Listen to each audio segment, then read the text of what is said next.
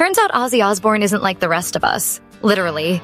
Ozzy Osbourne, the legendary rock star famous for his wild lifestyle and survival against all odds, has long puzzled doctors and scientists. How has he managed to endure decades of excess that would have ended most lives? By excess, I mean excessive drug and alcohol use, near-death incidents, physical toll, and mental health struggles. In 2010, geneticists set out to solve this mystery by sequencing Ozzy's DNA as part of the GNOME Human Genome Project.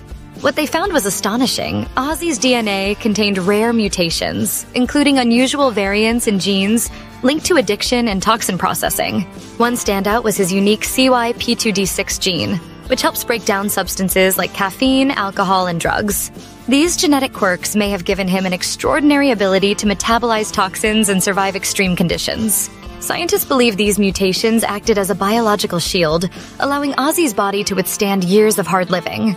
While his lifestyle certainly took a toll, his genes may have given him a remarkable edge in survival, sparking new research into genetic resilience and addiction.